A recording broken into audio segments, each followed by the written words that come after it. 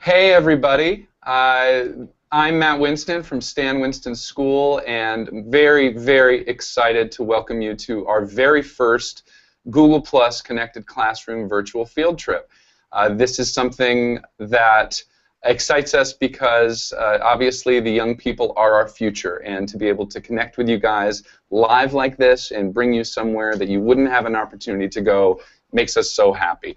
We are here today at Spectral Motion, one of Hollywood's premier creature effects and character creation studios, and we're sitting here with Spectral Motion's founder, Mike Elizalde. How are you, Mike? I'm doing great. Good morning, everybody. Welcome to Spectral Motion. We're really excited to have you guys here with us. And today we are being joined by a couple classrooms. We have, number one, Sam Rotolo Middle School. Am I pronouncing that correctly, kids? Give me a thumbs up if I said it right.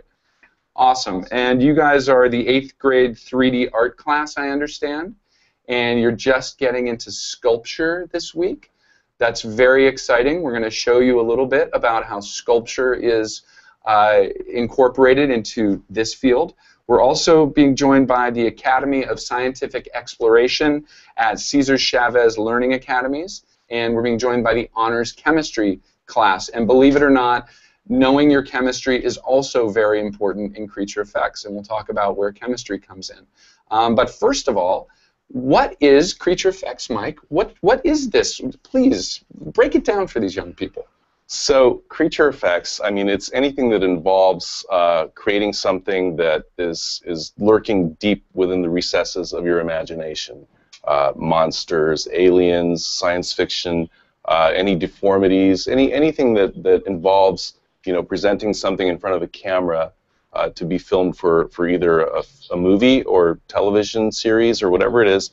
That's what we do here. We run the gamut of the entire creative process, from illustration to standing in front of the camera with the director and presenting our effects. So it's a pretty broad scope of things that we do. And can you tell the kids, obviously I know your credits very well, but can you tell the kids some of the work they have seen that's come out of Spectral Motion?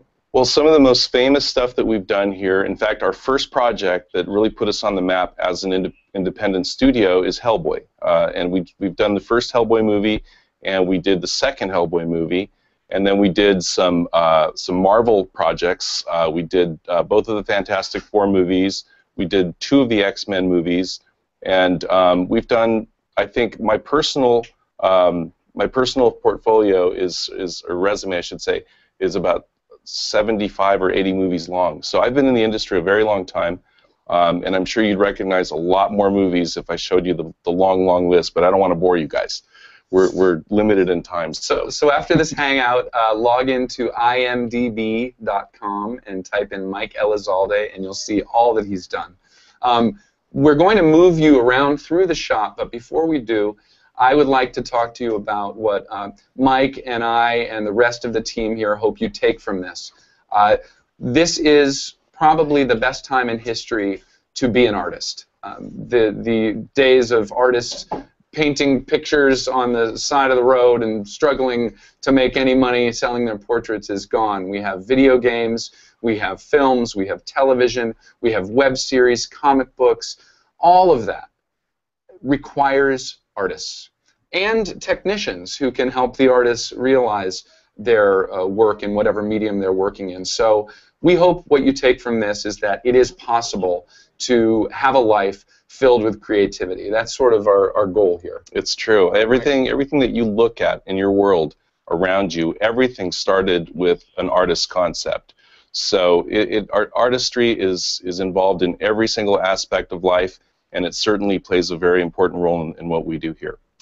All right, well, without further ado, I think we should both walk into the next room, because we'd like to show you some finished pieces before we show you the process, and those are in the next room. So we're going to start walking now.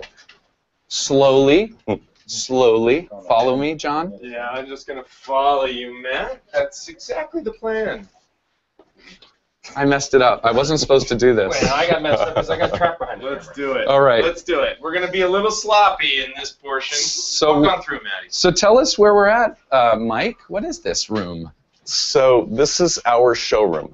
This is where we welcome all of our guests when they first arrive here. and we like to sort of present some of our finished pieces first so that everybody can get an idea of what it looks like after the whole process is finished.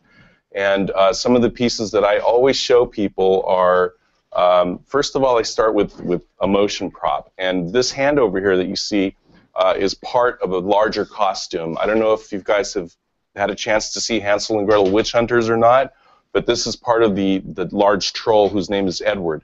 Let me just run this for you real quick. It takes a second to fire up, but you can see what it does, okay? What we do here is we try to articulate every single point of articulation that you would expect to see in a real person's hand in a mechanical representation. Whoa. So there it is doing its thing. You can see that it does, it has this display that your hand does. It has full thumb movement. Everything that our hands do, we have incorporated into this device. And as I said, this is just one component of a large suit that an actor wears. So that's that guy. And then over here on my left, as I come around this way, is another character that we designed for a movie called Your Highness. It's a little mechanical bird named Simon. He does all sorts of stuff. And one of the reasons we love to show this guy is because this is a character that we actually used to make the movie with. We built it here, we took it to the set, and we filmed with him for about 2 months, and then we brought him back here, put him right there, and he's been running ever since. So what that tells our directors and producers is how durable our work is. You know, a lot of times people are afraid that animatronics aren't going to work. Well, this is living proof that they actually do work, and they work for a very long time. Can you zoom in a little bit? Can you tell us how many servos are in this guy? There's probably about, I would say, 16 points of axis, so probably about 20 servos that do a lot of different things. Can you All the things. Sure, I can. And his eyes light up. He's got all sorts of, you can see his little beak opening and closing, little feathers expand on his wings. And as you can see, there isn't a whole lot connecting him to the base, because the reason for that is because all of the servos are inside of his body. There isn't anything external except a power cord that runs down to a power supply that keeps him running. So he's pretty much self-contained. And he's old. He's got a little chip on his face there. That's because he's been around for a really long time. But he's still very active. I have a question for you, Mike. Actually, I'll get on camera. This character obviously has a performance loop that you've programmed. Yes.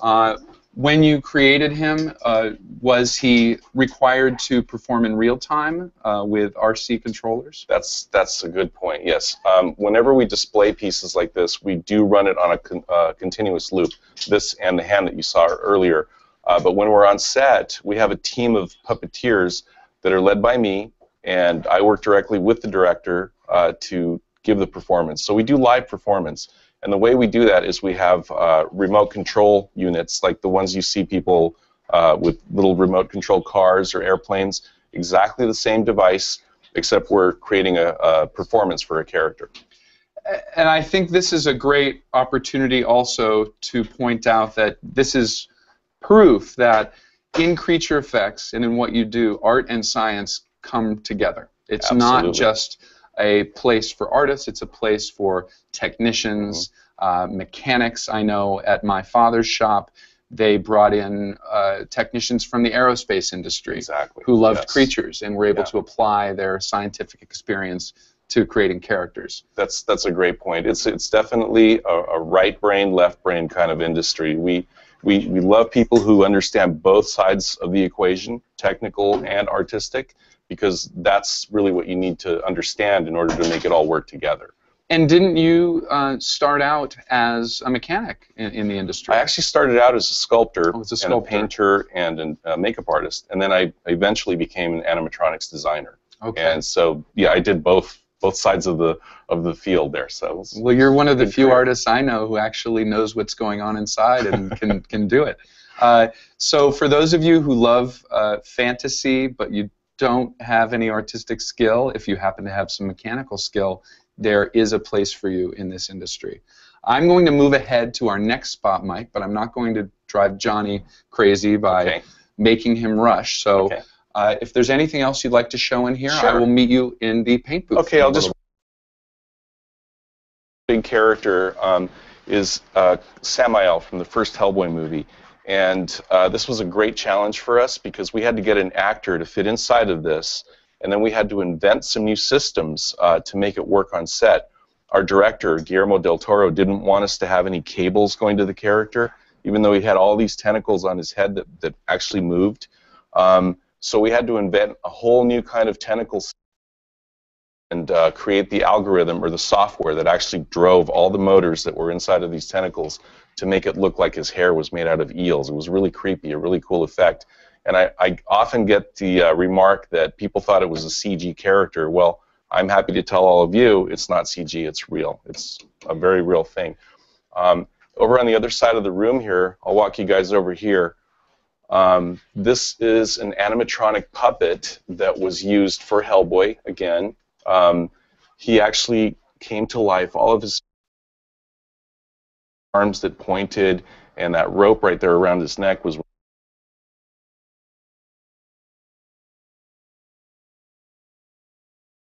the hand that was used to summon Hellboy from another dimension. If you look closely in this poster here, the movie poster, you can see the mechanical hand in the image right there, and that's what was used in the film, and that is the original prop from the movie. So I think we're ready to join Matt, unless you have another question. I have a question. Yeah. What departments would this pass through, starting from design? Like, it seems like a lot of different stuff is happening here. It's one of those situations where every department had a role in this, and that's one of the things that we'll sort of discuss as we go around, is that there are every discipline of artistic creativity or technical knowledge is used in creating something like this, because we had an artist named Ty Ruben Ellingson who drew this for Guillermo.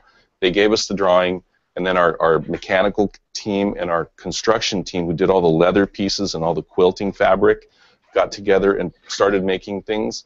And then we had all of these little glass tubes actually custom blown, which means they took molten glass and they made those tubes to our specifications so they would fit exactly as we needed them to.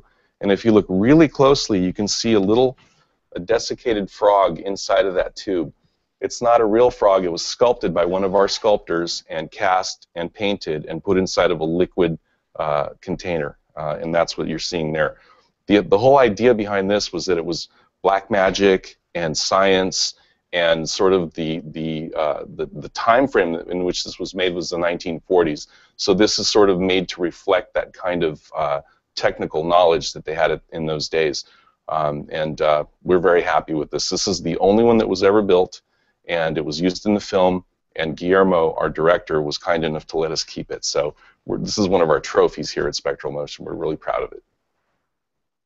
Awesome. Let's We go ready to Matt move on? Paint. Okay, let's go this way. We're going to catch up with Matt out here in the shop.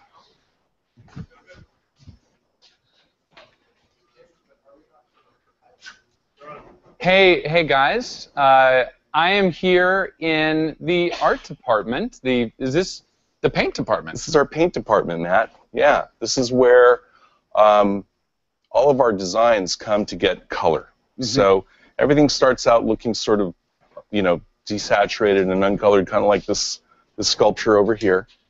And eventually we start to put layers and layers of paint onto the characters. And as you can see, the modeling work that goes into creating a finished paint job is very complicated. There's a lot of different layers of paint that get involved into creating something that looks real. So. And before we go much further forward, would you mind taking them through, since we do have some designs here, we do have sculpture, will you take them a little bit through, you get a script, what's next? Okay, so we're handed a script for a movie.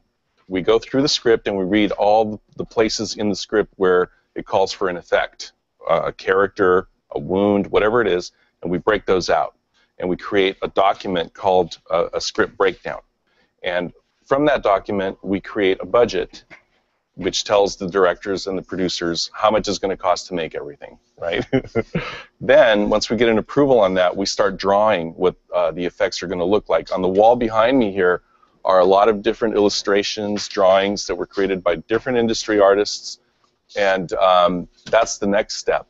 Once the drawings are approved and everybody's happy with the way it looks on paper, then we create what's called a maquette in sculpture. This is a clay maquette that was done for a film. It's a presentation piece that gives everybody a clue as to what the three-dimensional piece is going to look like in their film. And what's nice about a piece like this is that it's small and it's contained, and we can make changes very quickly before we commit to the full design. I have to say, you guys are very, very lucky, the guys who are in the 3D sculpture class, because sculpting is something that you either learn by trial and error or that you learn by somebody actually teaching you who knows what they're talking about. A lot of us did our learning by trial and error, and I remember when I was first learning how to do this stuff, looking through books, trying to find a place that would show me how to sculpt. Well, that wasn't really readily available, and I wasn't actually working in a place where I could learn that. So I just took clay and figured it out as best as I could. Ultimately, I became more involved, and I learned from great people like Matt's dad how to do the work with my own hands. But really, you guys are really in a great spot to be learning this from very experienced people. So once the sculpture is approved in small scale, you guys will move into the full-scale rendition. Exactly. Using either wed clay, if it's large, or Chavant clay, or even, do you guys print? We do, yeah. We use every piece of technology that's available to us. Matt's right. Once this is approved, we create the full-size piece, and to do that, we have to cast an actor, which means we have to put gooey stuff all over the actor's face, hands, and body to get an impression of them, so that we can create the sculpture that goes on their body. It's a complicated system, but it really works really, really well. And then we're not going to take them into the mold shop, right. But after that is approved, the full size, you guys will mold it to preserve it, and then create the skins or whatever it's going to be, whether it's foam latex or silicone. And then we're into the painting. And then we're into the painting. That gets us back to that. That brings us right up to speed to where we are right now. Can we show them some of the tools your painters? Just a quick question. Yes, we did. Some of the kids are wanting, students are wanting to know what kind of education, in terms of computer education or computer programming, would be beneficial, or would you recommend in terms of the long-term process? Well, because it's such a multifaceted place, there's so many disciplines that are used. I think that pretty much any artistic endeavor is a viable thing that will apply to what we're doing here.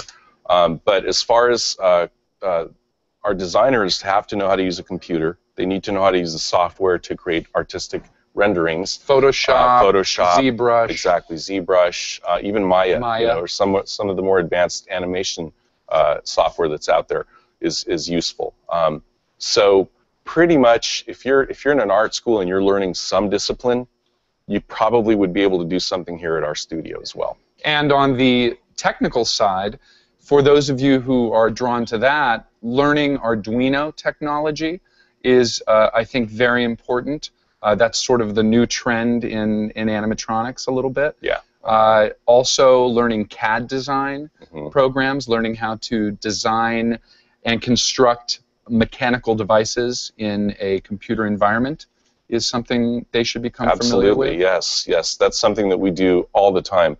Back in the old days, when I first started, we used to draw stuff on paper, all of our mechanical designs. Now we have very powerful software that allows us to create a three-dimensional version of what we're building before we even build it, which is terrific because we can test it before it's built. It's a great technology to have. It used to be just pencil and paper. It used to remember be pencil those days? I do remember. You don't know how lucky you kids are. Yeah. It's a great new world of possibilities for you guys to explore and be even more creative than we ever had the chance to be. And I'm going to move ahead to the next area so that we can be set up in mechanical. But Mike, I think it would be wonderful for you to show them a little bit of the tools that are used in painting. Absolutely. From airbrushes to regular old brushes. Sure. I'm going to leave you to it. All right. So I started explaining to Matt that painting is a very diverse kind of thing, because not only do we have to paint flexible materials and make sure that the paint stays put when it's stretching and moving, but we also have to be able to paint rigid materials and make it look, you know, like an automotive finish. It's got to be clean and perfect. So it's a really involved process. a lot of our artists use airbrushes to create some of the finer details. This is an Iwata airbrush. It's a really nice tool to have if you're a painter because you can get a lot of this really cool looking modeled finish. That's all airbrushed in very, very carefully. It's like a little tiny can of spray paint that you can make very, very small patterns with. We also use dry brush techniques, which means that you take a paintbrush and you can either paint directly onto the surface, or you can take the bristles and just sort of spatter the paint in position to create different patterns and different color schemes. So painting is a really fascinating part of what we do. It's one thing to see a sculpture that is not painted, kind of like something like this guy back here. This is unpainted, so it's interesting because it's sculpture, but once you put paint on it and it becomes something a little more creepy and more alive, it really kind of brings it to life. That's one of the greatest parts of putting color onto something, is that it actually gels as a living thing, and it's a very exciting part of the equation. Another quick question Sure. is how important is collaboration and teamwork in the overall process of bringing all of this to life? It's incredibly important. We rely heavily on the fact that all of our team members work together. They all understand what the next person is doing in the next part of the process, and then it all comes together, and that's what really makes things work, is when everybody understands each other's needs and each other's requirements, and we all participate together that way. When the sculpture is being created, our animatronic guys are already involved, telling the sculptors how far apart they need the eyes to be for the mechanics to work, how the mouth needs to be positioned so that when it's moving, it moves correctly. So it is a very collaborative process from start to finish. Even in the 2D stage, when people are just drawing the flat images, we have all of our departments weigh in and say, well, we can do this, but maybe we need to modify this a little bit before we can actually commit to being able to deliver that. So, yeah, collaboration and teamwork is incredibly important. Look at some robots. Somebody said, let's go look at the robots. I guess we're going to move on to the mechanical shop. Is that where we're going next? Yes. Okay. Guys, On you to ready? the... You guys ready? They're moving. Okay, here we go. Awesome.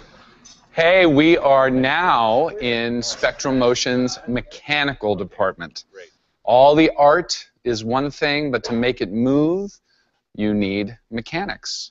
And you're seeing, I'm sure Mike will explain a little better what this particular mechanical device is, but if we can slowly pan around the room, you're going to see lots of doodads and doohickeys that are all very important to this. We have lathes and mills. If you continue going around to the right, Jake, you're going to see machines for shaping metal. You're going to see band saws and drill presses, lathes, mills. These are all skills that mechanics need to have. Although now, with 3D printing, I'm seeing more and more mechanics getting into printing out mechanical parts. Obviously, it doesn't work as well for large-scale creatures where you need the strength, but for a set of mechanical eyes, you can 3D print them. Well, it's actually gotten better and better as the technology has advanced. But printing parts, you can actually print parts out of carbon fiber. So, That's true. So you can actually get a very, very strong part that's printed in a device. But we do use all of the technologies that are available. We do a lot of machining. We do a lot of water jet cutting, which is a really great tool. Water jet, they take a high-pressure water stream to cut a very precise pattern in metal. It's amazing. It's fascinating what can be done these days. This is Mark Satrakian. This is one of our lead designers here Hey, at Mark. Spectral Motion. How are you? Matt How are Winston. you? Mark is the I'm going to step away and engineer. let you guys take over. Let's introduce Mark for a second. I want to introduce Mark because not only is he one of our premier designers, the premier designer here at Spectral, but he's a very dear friend of mine, and we worked together for a very long time. So this is Mark. Say hello to the kids. Hi, everyone. So, Mark, I'll let you continue doing what you're doing. I don't want to interrupt your process, so I'm going to get back with Matt. Okay, come on back. All right, Mark. I thought we'd have you longer, but go work. Well, I'll come back to you if you want. Okay. So just come up with some questions and I'll answer them. Terrific. Sounds good. I think Sounds one good. thing that we could talk to the kids about, obviously, it's one thing to create a character or creature that looks terrific, but if he doesn't move, he's just a statue. Right. He or she. He or she. Or what it. are some of the methodologies you guys use to move characters? Well, there's a lot of different techniques that can be employed. We generally use electronics, servo motors, any kind of thing that you have to plug into a battery or a power supply. We also use hydraulics, and we also use pneumatics, which is air. Hydraulics is fluids, and pneumatics is air. But there's no end to the systems that can be used to create movement. I'd love for you to ask Mark some questions in a few minutes. Oh, because absolutely. He can really speak to this absolutely. to this issue. I mean, you're looking at some servo-operated system up there that Mark designed. That's one of his art pieces for a gallery that he created, and that's the nice thing that this illustrates is his idea of creating a tentacle made out of servos. Mm-hmm. So that's kind of an invention that he came up with, and that's the way that the hair worked on Samael, which I showed you guys next door with all the hair tentacles. That's a very similar system to what was used on that character. Well, having puppeteered many tentacles in my day, I know that with multi-stage tentacles, to coordinate everyone's movements to get nice fluid motion is difficult at times. It is. This is brilliant. It's tricky. And not only that, but you've got a big bundle of cables that have to come out of the character to a set of controllers that you can operate. With this system, that whole thing is eliminated, and it's all self-contained, yeah, and you can terrific. move your character anywhere you want. Exactly. We did have a question about training. Does it require a 2 to 4 year degree to get into a field like this? What do you tell prospective monster makers about the importance of an actual university or 2-year degree? I think that's really sort of an individual thing. In my case, I graduated high school, and then I was in the Navy for 8 years, and then I jumped right into this industry. Mm-hmm. Other people have, engineering degrees. Other people have some college education. It's really varied. There's no hard and fast rule as to what your education needs to be to get into a place like this. Well, I think the Navy was probably the best training you ever could have gotten for this industry. It taught me discipline and punctuality, but as far as technical training, I did get some background, but the real technical training came from me working with guys like Mark, who really taught me a lot of things. And my experience was learning on the job, and it was a great way to learn. And unfortunately, that is the case for most people who are interested in this industry, because other than StanWinstonSchool.com and a few others, there are very few universities you can go to that will teach you the specific skill sets you need for this. Exactly. A lot of the time, you're applying skill sets that were not created for this industry and applying them to this industry. That's correct. Yeah. I think it's a thing. One of the things I wanted to mention to all of you guys is about being patient with your own skills and your own ability at any given point in time, because that will develop as you learn more about what you're doing. And if you're frustrated by something you're trying to do, don't let that stop you. Keep doing it. And every time you try it again, slow yourself down a little bit. Give yourself the time to let it breathe and let it develop within yourself. And eventually you'll be doing stuff that amazes you. So keep it up. That's such a great point. And don't be afraid to fail. Exactly. Failures, you learn so much more from your failures than from your successes. And I know I have a bit of a perfectionist streak, and I'm sure some of you out there do. And if your first sculpture isn't perfect, you're going to, why bother? It's really, you have to get past that. Absolutely. Yeah. Matt, do we want to take some questions from Yes, we have some questions, so shoot them out. Here? Absolutely. By the way, if you're having fun, give us a thumbs up. If you'd like to be here in person, give us a thumbs up. Wouldn't that be awesome? So hopefully this virtual hangout is the first step towards some of you making a trip to Los Angeles and exploring this world, because we need a new generation of monster makers. Absolutely. Yeah. Yeah. So do you want to ask them to unmute their microphone if they want to ask them? Yes, if you unmute your microphone on your computer in your classroom, we'll actually be able to hear you, and you can ask us questions.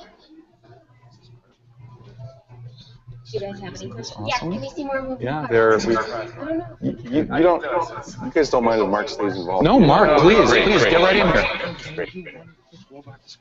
Yes. Absolutely, absolutely. We're going to take a few questions, and then we're going to show you some robots. We have 7 minutes. We have 7 minutes left? Any questions? So they're gonna show So us- who has a question? Shout it out. Question. Anybody have a question? Oh, an uncertain thing. Come up here and ask. Come on. All right. So we have a question here. Do you specialize in one certain thing, or do you use? Should you be more knowledgeable in different areas? Great question. I'm sure we might have different answers, but Mike, you want to start? Sure. I think in my case, I specialized in one thing later in my career. I really wanted to learn all of the aspects of the process, of the artistic process. So I learned how to sculpt, and I learned how to paint, and I learned how to glue stuff on people's faces. And then eventually, when I started working with Mark, I learned how to create animatronic designs and build puppets and puppeteer them. So I think the answer is it's good if you specialize in something, but it's also great to have a broader knowledge if you end up having to lead a team someday. That way you understand more of the processes, what you're doing. And also, within those processes, like Mark, he has to know what the sculptors are doing. He has to know what the mold makers are doing. And ultimately, we all weigh in on what the final character does. So it's good to understand all the processes, but you can't specialize in one thing. Mark, what do you think? I agree. I mean, when I first started out, I was actually, I was 19, and I was trying to get a job at ILM. And at the time, I didn't really know that there was specialization. I didn't know that people did one thing or another. So I was drawing and sculpting and painting and making all kinds of different things, and also doing mechanics. And when I got an opportunity to show my work to somebody that I was going to get a job from, the thing that they said was really good was the mechanical thing. So that's when I began to specialize. But what I've found over the years is that you've got to have an understanding and an interest in all of those things, and it just makes you better. The most successful things that I've worked on, well, like, for example, have you guys seen Edward the Troll from Hansel and Gretel Witch Hunters? So that character, that face, Chet, Czar, and I sat together and worked on the sculpture, and he was sculpting, and I was just talking to him. I was like, okay, well, here's what I think I can do mechanically, and we'd have this dialogue, and together we got the sculpture to the point where it was the perfect complement to the mechanism that I had in mind. I really think of these things that we make as this holistic thing. It's not different people working in isolation, then the pieces somehow go together. You've really got to work together, and it's very much a team environment. And actually, that's one of the things that I love about this business is these incredibly talented people that I'm privileged to work with. It's a joy every day. I'm working with. Oh, you've got a sculptor over here, an ex-aerospace engineer over here, and you're so right. Yeah. It's I've personally never seen an industry where so many different skills come together. Maybe it exists, but I don't know what industry that is. It's pretty unique that way. It really is. Yeah. Why don't we see some of your robots, Mark? Sure. And Mike, because everyone loves robots. Can we head on over there?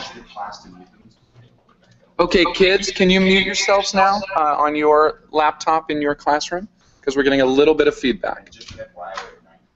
And we have 3 minutes to go. 3 minutes. So we're going to wrap it up with some robots. We're going to let Mark talk about it because this is his baby. Boom, boom, baby, boom. All right. Boom that boy.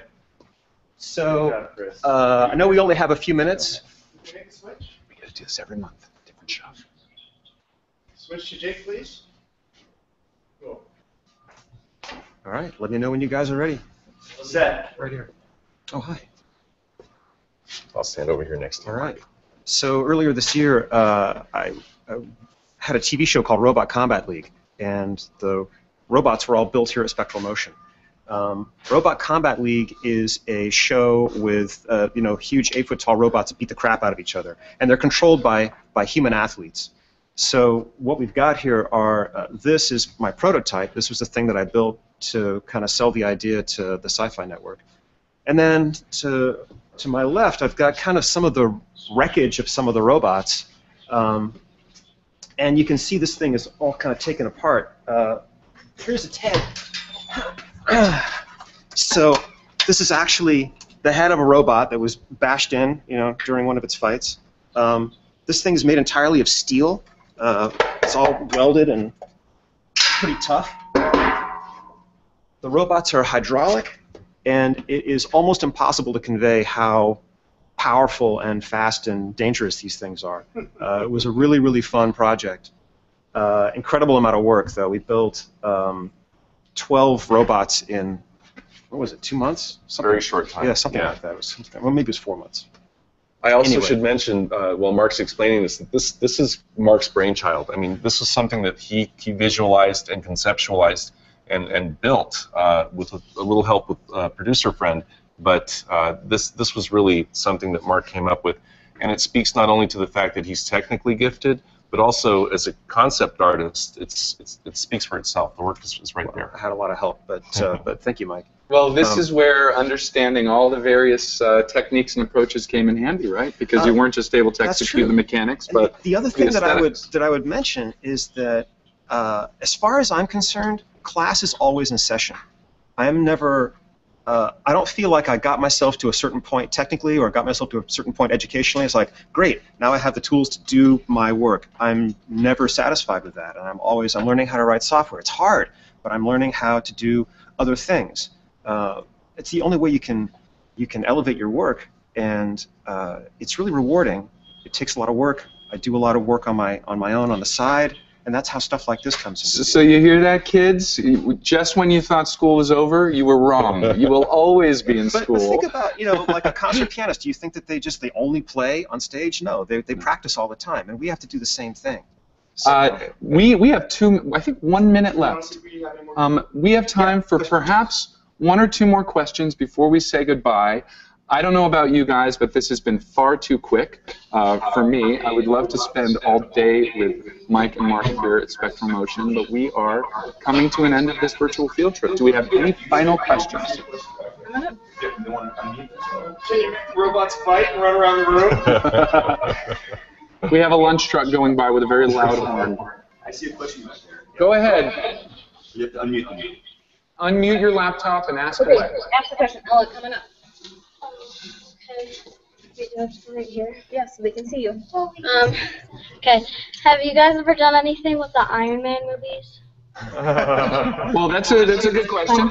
The Iron Man films, the first Iron Man was created by my father's creature effects studio, and the subsequent films have been handled by his team at Legacy Effects. So, yes, we've had plenty of involvement in Iron Man.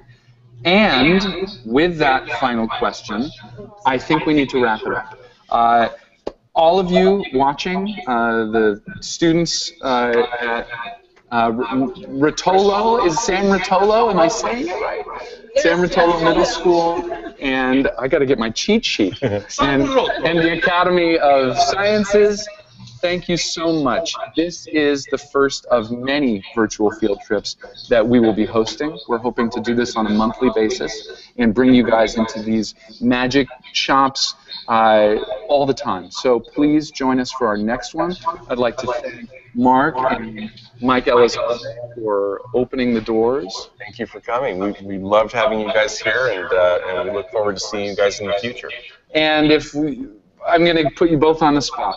Give us one sentence for all these kids of advice to leave this virtual field trip on a high note. What would you say to the kids out there? And which is our main camera, Johnny? This one.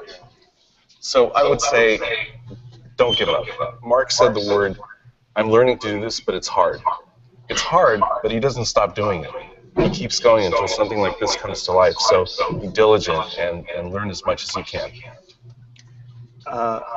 When I was starting out, I would take a little bit of Matt's advice. He was saying, don't be afraid of your mistakes. Don't be afraid of making mistakes. Mistakes are the number one thing you will learn from. People can tell you how to do something, but when you do it yourself, it doesn't work out, and then you find out why it doesn't work out. That is so powerful. And when you're beginning, like I was when I was a kid, keep the stakes low. Make something small. And if you make a mistake, it's fairly insignificant. You can just keep working on it until it's perfect. And my final comment to you all, and it's a little off the specifics of this industry, is you have one chance on this planet. Don't let anyone tell you that you can't pursue what you love. Pursue what you love, whether it's art or science, and don't settle for anything less, because that's what you're going to be great at. Follow your passion, and success will come. And from the Stan Winston School of Character Arts and Spectral Motion, thank you for joining us for our first ever Google Connected Classrooms virtual field trip. And we will see you all very soon. Bye, guys. Bye. Bye. Okay.